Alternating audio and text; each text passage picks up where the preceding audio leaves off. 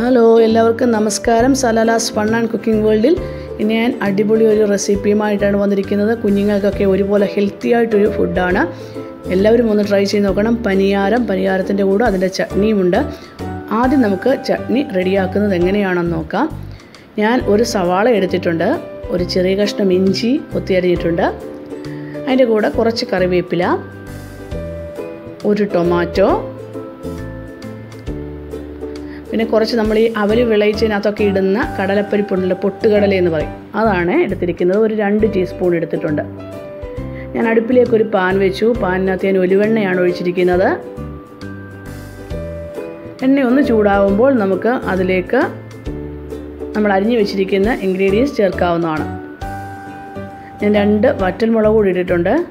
നമ്മുടെ വറ്റൽമുളക് ഒന്ന് ഫ്രൈ ആയിട്ട് വരുമ്പോൾ നമുക്ക് പൊട്ടുകടല ഇട്ട് കൊടുക്കാവുന്നതാണ്.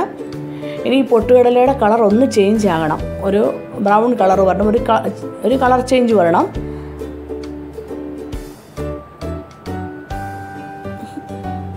അത് കഴിയുമ്പോൾ നമുക്ക് നമ്മൾ അരിഞ്ഞു വെച്ചിരിക്കുന്ന സവോളയും കറിവേപ്പിലയും ഇഞ്ചിയും കൂടെ ഇട്ട് കൊടുക്കാവുന്നതാണ്. ജസ്റ്റ് ഒന്ന് വഴറ്റിയെടുക്കുക. ഒരുപാട് അങ്ങ് വഴറ്റണ്ട, കാരണം ചിക്കൻ കറിയൊക്കെ വെക്കുന്ന പോലെ വഴറ്റിയെടുക്കേണ്ട. ജസ്റ്റ് ഒന്ന് വഴന്നാൽ മാത്രം മതി. നമുക്കിനി ഇത് മിക്സിയിലിട്ട് അരച്ചെടുക്കാനുള്ളതാണ്. അതുകൊണ്ട് അതിൻ്റെ ആ ഒരു പച്ച മണമൊന്ന് മാറണം. അതിനോടൊപ്പം തന്നെ ഞാൻ കുറച്ച് ഉപ്പും കൂടെ ഇട്ട് കൊടുത്തിട്ടുണ്ട്. അപ്പം നമുക്ക് കണ്ടാൽ അറിയാം ഒരു കളർ ചേഞ്ച് ഒക്കെ വന്നു. ഞാൻ അതിലേക്ക് തക്കാളി, നമ്മൾ അരിഞ്ഞു വെച്ചിരിക്കുന്ന തക്കാളി ഇട്ട് കൊടുക്കുവാണേ. ഞാൻ തക്കാളിയും അങ്ങ് വെന്ത് കുഴഞ്ഞു പോകണ്ട. ഞാൻ പറഞ്ഞു ഒരു ജസ്റ്റ് ഒന്ന് വഴറ്റിയെടുത്താൽ മാത്രം മതി. ജസ്റ്റ് ഒന്ന് വഴന്ന് കഴിയുമ്പോൾ നമുക്കതിലേക്ക് മഞ്ഞൾപ്പൊടി, 1/4 ടീസ്പൂൺ മഞ്ഞൾപ്പൊടിയാണ് ഞാൻ ഇട്ട് കൊടുക്കുന്നത്. ഇനി മഞ്ഞൾപ്പൊടിയുടെ പച്ചമണം ഒന്ന് മാറണം, അതുവരെ നന്നായിട്ടൊന്ന് ഇളക്കി കൊടുക്കണേ. അതിൻ്റെ ആ പച്ചമണമൊക്കെ മാറുമ്പോൾ നമുക്ക് ഒരു 1/4 ടീസ്പൂൺ മുളക് പൊടിയും കൂടെ ഇട്ട് കൊടുക്കാം. ഞാനിപ്പം 1/4 ടീസ്പൂൺ മഞ്ഞൾപ്പൊടി ഇട്ട് കൊടുത്തിട്ടുണ്ട്, 1/4 ടീസ്പൂൺ മുളക് പൊടി ഇട്ട് കൊടുത്തിട്ടുണ്ട്. ഇനി നന്നായിട്ട് ഇത് മിക്സ് ചെയ്യണം, കാരണം മുളക് പൊടിയൊക്കെ ഇട്ടായതുകൊണ്ട് പെട്ടെന്ന് കരിഞ്ഞു പോകാനുള്ള ചാൻസ് മതി. അതിൻ്റെ പച്ചമണം ഒന്ന് മാറിയാൽ മാത്രം മതി. നമുക്ക് തീ ഓഫ് ചെയ്യാം. ഇനി നമുക്ക് അതൊന്ന് തണുക്കാൻ വേണ്ടി മാറ്റി വയ്ക്കാം. അപ്പോഴത്തേക്ക് നമുക്ക് പനിയാരം റെഡിയാക്കാനുള്ള മാവെടുക്കാം. ഇനി പനിയാരത്തിന് വേണ്ടി ഞാൻ നമ്മുടെ ഇഡ്ഡലി മാവുണ്ടല്ലോ, അതാണ് എടുത്തിരിക്കുന്നത്. ഞാൻ 2 ഗ്ലാസ് പച്ചരിക്ക് 1/2 ഗ്ലാസ് ഉഴുന്നും 1/4 ടീസ്പൂൺ ഉലുവയും അത് വെള്ളത്തിൽ കുതിർത്ത് വയ്ക്കണേ. കുതിർത്ത് വെച്ച് അരച്ചെടുത്തതാണ്. അരയ്ക്കാൻ നേരം ഞാനൊരു 2 ടേബിൾ സ്പൂൺ ചോറും കൂടെ ചേർത്തിട്ടുണ്ട്. അത് ഇഡ്ഡലിയൊക്കെ ഉണ്ടാക്കുമ്പോൾ നല്ല സോഫ്റ്റായിട്ടുള്ള ഇഡ്ഡലി നമുക്ക് കിട്ടും, അതിന് വേണ്ടിയാണ്. ഇനി ഇത് ഉപ്പൊക്കെ ചേർത്ത് നമുക്ക് മാറ്റി വയ്ക്കാം. അതിന് മുമ്പ് കുറച്ച് സാധനങ്ങൾ നമുക്ക് വഴറ്റിയെടുക്കണം, ഈ മാവിലേക്ക് ചേർക്കണേ. ഞാൻ അതിനായിട്ട് ഒരു 2 ക്യാരറ്റിൻ്റെ അളവ് വേണമെങ്കിൽ കുറയ്ക്കാം, ഞാൻ കുറച്ച് കൂടുതൽ എടുത്തെന്ന് മാത്രമേ ഉള്ളൂ. ഒരു സവാള എടുത്തിട്ടുണ്ട്, കുറച്ച് മല്ലിയില എടുത്തിട്ടുണ്ട്, ഇഞ്ചി, 2 പച്ചമുളക്, ഇത്രയും സാധനങ്ങളാണ് ഞാൻ എടുത്തേക്കുന്നത്. ഇതെല്ലാം നന്നായിട്ട് ഞാൻ കൊത്തി അരിഞ്ഞെടുത്തിട്ടുണ്ട്, എങ്കിൽ മാത്രമേ നമ്മുടെ പനിയാരത്തിൻ്റെ മാവിനകത്തേക്ക് നന്നായിട്ട് മിക്സ് ആവത്തുള്ളേ. ഇനി നമുക്ക് ഒന്ന് വഴറ്റിയെടുക്കാം. ഞാൻ അതിന് വേണ്ടി അടുപ്പിലേക്കൊരു പാൻ വെച്ചിട്ടുണ്ട്. ഈ പാനിലും ഞാൻ ഒലിവെണ്ണ തന്നെയാണ് എടുക്കുന്നത്. ഒലിവെണ്ണയൊക്കെ ഒഴിക്കുമ്പോൾ ഒരു പ്രത്യേക ടേസ്റ്റാണ് പനിയാരത്തിനൊക്കെ. ഇനി എണ്ണ ഒന്ന് ചൂടായി വരുമ്പോൾ നമ്മൾ അരിഞ്ഞു വെച്ചിരിക്കുന്ന ഇൻഗ്രീഡിയൻസ് അതിലേക്ക് ചേർക്കാവുന്നതാണ്. ഈ മല്ലിയിലയുടെയൊക്കെ നല്ലൊരു ഫ്ലേവറാണ് നമ്മുടെ പനിയാരത്തിന്, അതുകൊണ്ട് അതൊന്നും ഒഴിവാക്കരുത്. ആദ്യം ഞാൻ ഇഞ്ചിയും പച്ചമുളകും ഒന്ന് വഴറ്റിയെടുക്കുന്നത്, കാരണം അതിൻ്റെ ഒരു പച്ചമണം ഉണ്ടല്ലോ, അതൊന്ന് മാറാൻ വേണ്ടി മാത്രമാണ്. ഒന്ന് ചൂടായി കഴിയുമ്പോൾ നമുക്ക് നമ്മുടെ ക്യാരറ്റും സവോളയും എല്ലാം കൂടി ഒന്നിച്ച് തന്നെ അതിലേക്ക് ഇട്ട് കൊടുക്കാം, കാരണം അധികം വഴന്ന് വരേണ്ട ആവശ്യമില്ല. ഇതൊന്നും വഴറ്റാതെയും വേണമെങ്കിൽ നമുക്ക് ഇടാൻ കേട്ടോ, പക്ഷേ വഴറ്റിയിടുമ്പോൾ ഒരു പ്രത്യേക ടേസ്റ്റ് ഉണ്ടെന്നേ ഉള്ളൂ. ഇനി നന്നായിട്ടൊന്ന് മിക്സ് ചെയ്ത് മാത്രം നമുക്ക് എടുത്താൽ മതി. മല്ലിയിലയും എല്ലാം കൂടി ഒന്നിച്ചൊന്ന് മിക്സ് ചെയ്തെടുക്കുക, അത്രയേ ഉള്ളൂ. ഒന്ന് ചൂടായി വന്നാൽ മാത്രം മതി. ഇനി എന്നിട്ട് ഈ തീ ഓഫ് ചെയ്ത് കഴിഞ്ഞാൽ നമുക്ക് തണുക്കാൻ വെക്കേണ്ട ആവശ്യമൊന്നുമില്ല, നേരെ നമുക്ക് മാവിനകത്തേക്ക് തന്നെ ഇട്ട് കൊടുക്കാവുന്നതാണ്.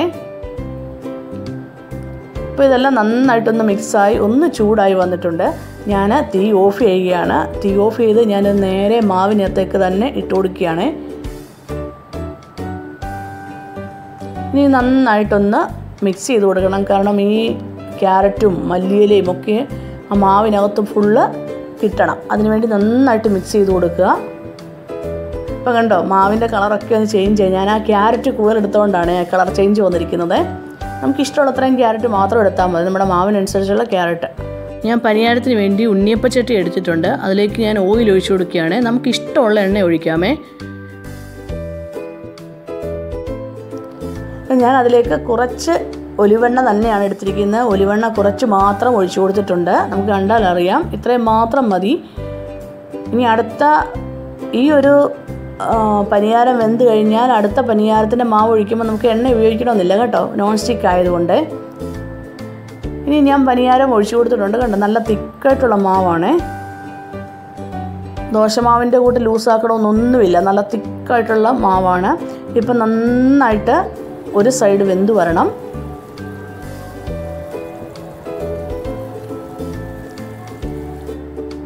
ഒരു സൈഡ് നന്നായിട്ട് വെന്ത് വന്നിട്ടുണ്ട്. ഇനി നമുക്കിതൊന്നും തിരിച്ചിട്ട് കൊടുക്കാം.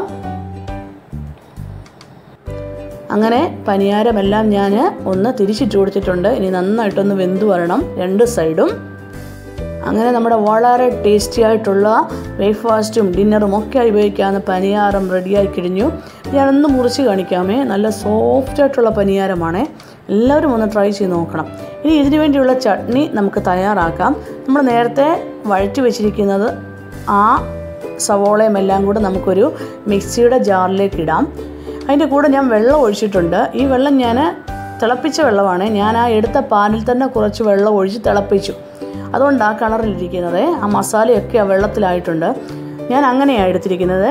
നിങ്ങൾക്ക് അങ്ങനെ എടുക്കാൻ ബുദ്ധിമുട്ടാണെങ്കിൽ തിളപ്പിച്ചാറിയ വെള്ളം മാത്രമേ എടുക്കാവൂ, അല്ലെങ്കിൽ ഒരു പച്ച മണം വരും.